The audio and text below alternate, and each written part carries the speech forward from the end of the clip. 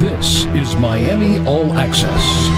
Eric, tell us about that big three you had to tie it up there. I don't know. We needed a shot, so I shot that shot a million times. So, just try to step up when my team needed. That's all I can really say. Yeah, you were under a lot of, pretty much pressure, wasn't We're having fun out there. I don't really put a lot of pressure on myself. I think when I do put pressure on myself, that's when I start to mess up. So, when I'm out there relaxed and Coop was just like, take your time. If they missed a free throw, we need a three. And he said, just make a play, and I made a play. Will, what's the difference first half, second half? Enormous difference in production overall.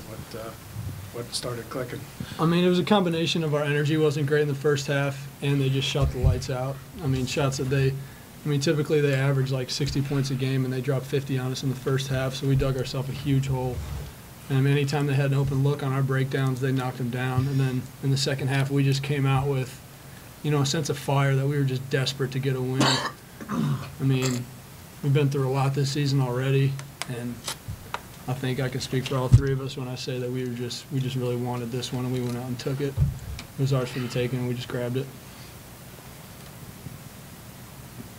Jared, the last time Coach was in here, he was talking about how your shot was coming around in practice and everything. So it looked like it was today you were really stroking it pretty well. Is it you've been getting there with them?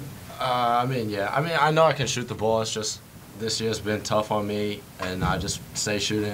Tonight I just came out there, was aggressive, didn't worry about missing, didn't worry about taking bad shots. So I was just being aggressive, against that zone. We were just trying to get some shots up, basically. How'd you guys, the first half, that 4-1 zone looked like it really had you guys frustrated. It was tough to get anything inside, and you guys couldn't really find any holes. What was the thought going into halftime, how you guys were going to beat that? Well, it's tough because it's so hard to simulate that zone in practice because, their back line is 6'9", 6'11", 6'7", or something. So, you can't really simulate that in practice. So the passes that we're making in practice into the middle, because that's what you want to do against the zone. You want to make passes into the middle to kind of break it down. The passes that we were making in practice weren't as easy when we got to the game, so it's hard to simulate it. So we kind of had the mindset that we were going to attack into the middle as opposed to just try to throw it in there. And I think in the second half, Eric had a much better mindset attacking into the zone. Willie, Giovanni did a good job of attacking in there when we had opportunities. And they were fouling, so we got into the free throw line, and that was a huge part in the second half, is just that we hit our free throws. And a lot of guys stepped up when they needed to knock them down. How big was the free throws, too? You guys were 90% from the free throw line. I think Cooper's going to be a ton happier than he was Wednesday night. So did you guys have a lot of practice Thursday with the free throws? Yeah, you always know after we have a bad free throw shooting game, there's always like a half-hour segment at the end of each practice just shooting free throws. So, it's just repetition. Guys, when you're rolling like we were in the second half, it's easy to shoot with confidence. When you're battling back, it's when you dig yourself a hole, you're kind of thinking like, all right, these free throws are huge. But when you're really on a run, you're feeling good. They just kind of come easy to you. So guys did a good job of just stepping up. Anytime you go into overtime, I guess both teams are going to be taxed and quite a bit. But you were playing against a very aggressive zone and everything. How tired was everybody heading into that? Did you feel like you had any gas left in the tank? Obviously, yeah, we were tired, but when you get to that point, it's just who wants it more. Coaches kept telling us, block it out, stay focused, fight the fatigue, and that's what we did. And we were able to capitalize on that zone. I feel like they were a little tired as well, so that's what kind of made it easier for us that we stayed on the attack. So. That 2-3 zone, they're pretty well known, for that. How tough is it? It looked like they were kind of more interested in taking away the lanes, the passing lanes, than they were, just smothering you. Would that be fairly accurate? Correct. It's definitely something different. It's kind of like a 2-3, but they bring their wings up so far, so it's not really traditional. But we have shooters, and when you have shooters, it's easier to attack zones because Jared was spreading them out, Sully was spreading them out. That's what made them able. That's what made guys like me, Willie, Gio being able to attack and hit the middle or hit LJ on the dump down, stuff like that. So Jared and LJ, you guys had a huge night tonight and played a big part in the win because the first half, guys like Eric wasn't able to do what he's normally able to do. So how big is it for you and LJ to have big nights like tonight? I mean, this season we've kind of relied on Sully and E and G and Willie sometimes. So, I mean, just getting that extra production basically just gives us another dynamic offensively. I mean, LJ got 7 rebounds, and, I mean, that's what he should be out there doing. So that was big for us. 4 blocks. I mean, he did a great job, honestly, especially bringing some size against that zone inside. Looked like LJ stepped it up a little bit as the game went along as far as being aggressive. Yeah, he's a real mellow guy, and sometimes I kind of made a point early in the half to just kind of set a fire on him, get in his face a little bit, because sometimes he feeds off that. So I mean, we just kind of made a point to tell him that every single rebound that's up in the air needs to be his, and down the stretch especially, I think the last 3 or 4 possessions, he just went up, got it at its highest point. No one else even stood a chance, and that's what we need from him every night. It's just, you know, every few games, it needs to be every single night, and that's what we're working towards. First of all, some kind of game. That, obviously, I've been a part of a lot of games, but that's the largest comeback that I've actually ever been a part of that I can remember as a Division I coach in the second half. And, you know, hats off to that group over in the other locker room. They came out and they shot the ball and they stifled us, and we had no answer for their zone. They had more energy, they played with more passion, had more effort. It was just that simple. And once again, we dug ourselves an incredibly large hole. But second half, I thought our guys came out with a sense of purpose. We're much more aggressive in attacking, and we were able to start the second half on a little bit of a run. I think we started it on a 10-0 run, so I think that certainly helped our morale and gave us a little boost, but we still had a long way to go. We continued to cut the game there in the second half. We had some guys that stepped up. Eustace had not been playing very much for us, and he steps up and he makes some plays. He shoots a couple shots and hustles, gets offensive rebounds. Sullivan gets a double-double at his size and found ways to help the team and just doing different little things. And we pretty much went with about 7 guys there in that second half. I thought L.J. Livingston played much better in the second half, although he had a couple of unfortunate turnovers, and that, you know, we've got to learn from that. But, you know, we continued to fight and we continued to hang in there, and, you know, we split the game up a little bit in the small quarters, and finally we got their lead down to a manageable number, and then we were stuck there for around 8 to 10, 11 points and couldn't quite cut into it. And then the last 4 minutes we're able to just nudge our way down, and let's be honest, Eric hits a couple of big shots. Sometimes that's what it takes. You got to have somebody step up and hit a couple shots. I actually thought Jared's shot was in, a little play action that we ran, and I thought he had knocked that one in. So it seems like I'm on the other side a lot of times of those shots, so it feels good to finally be on the positive side of that. But, you know, we did a pretty decent job on the boards, and we were able to out-rebound them, but more importantly, we were able to get second-chance points or second-chance opportunities. I think we had 14 offensive rebounds, and so great game, fun. I hate that anyone has to lose.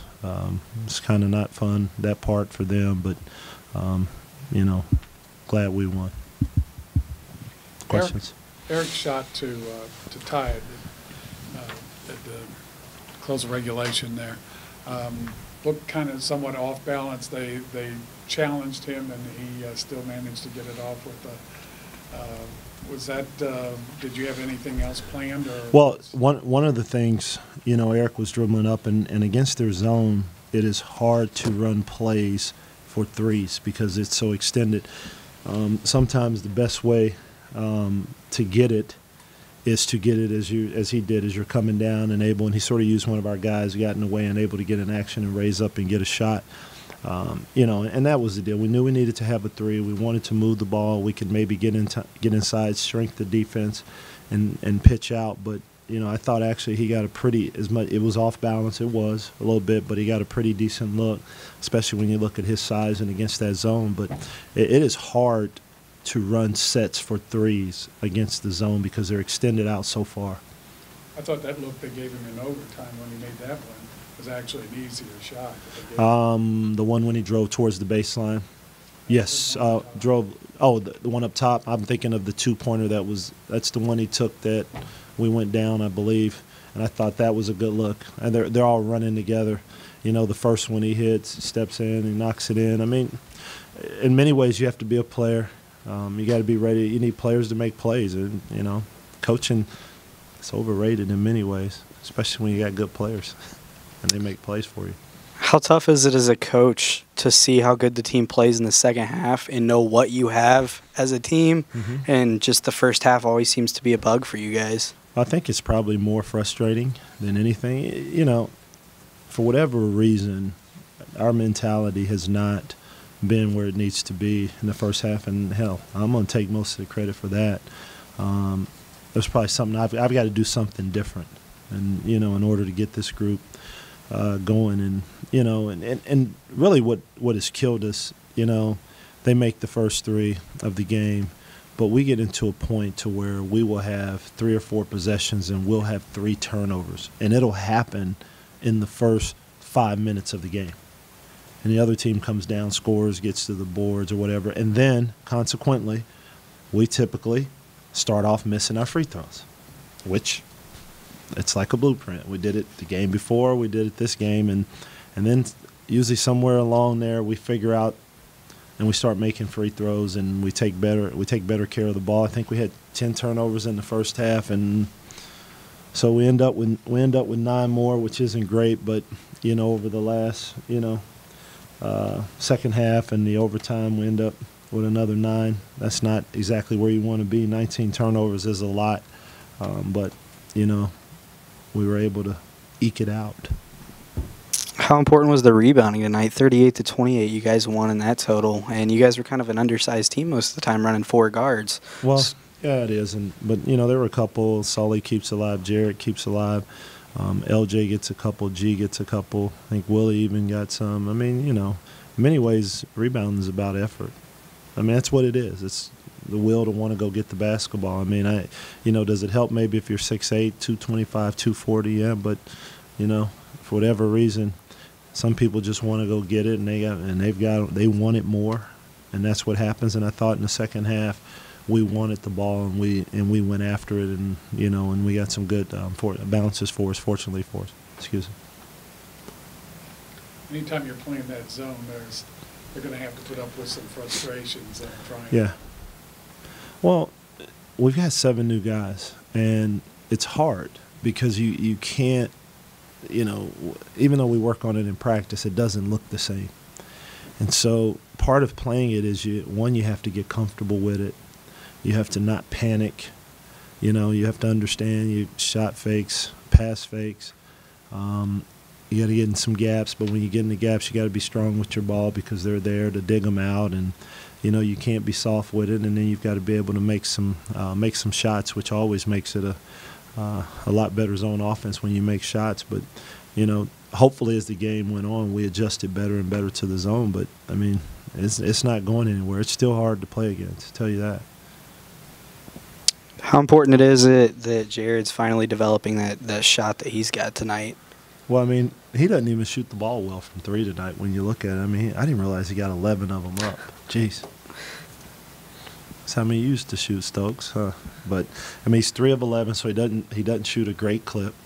But it was something about that those shots and something about how he played that it just goes to show you numbers don't always tell the true story of the game, because he had some energy, had some passion. And then I thought defensively he actually did a pretty good job. There were some times late down the stretch and he kept his guy in front of him. And then unfortunately for us, there's going to be times when the ball goes up in the air late in games. It happened here tonight, and we don't get a rebound, and that is frustrating. But sometimes I look out there and it is midget city, and so we've got to do a lot of things right to get the ball.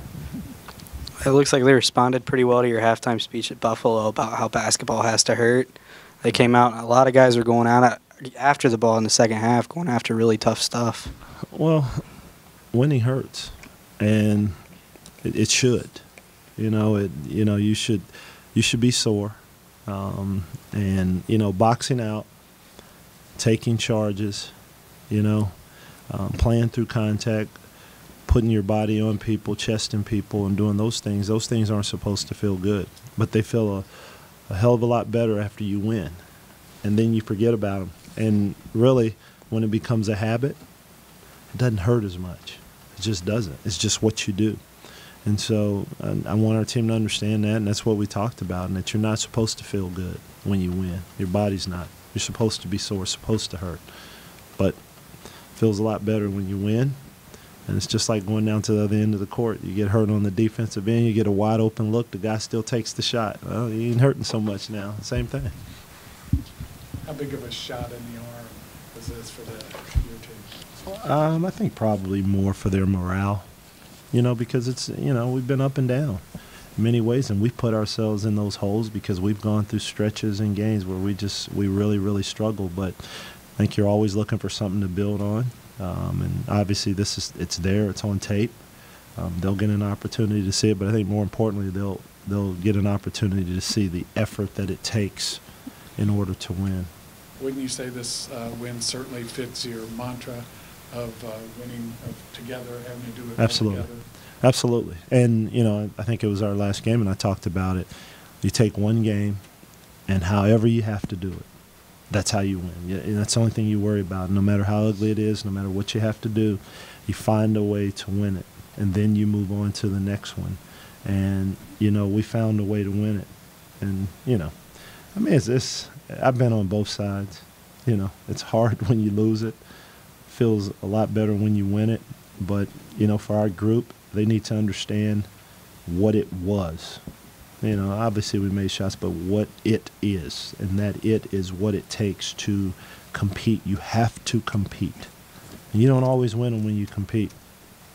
But this is what that group did in the second half of the game and found a way. And then, we eked it out in overtime, which is even better. And I told Eric, next time you do that with the ball, you throw it to the other end of the court. Don't ever do that again. Okay? Yeah, I was sick. Don't trust me. It's in the air, and I saw it was in the air, and I looked at the clock because I could see the clock, and the buzzer was not going to go off by the time. So you throw it to the other end of the court. So better yet, I'd have been fine if he'd held it. Got fouled. He's a good free throw shooter. I understand the thought process, but you don't throw it that way. Let's throw it the other way. Okay, so anything else?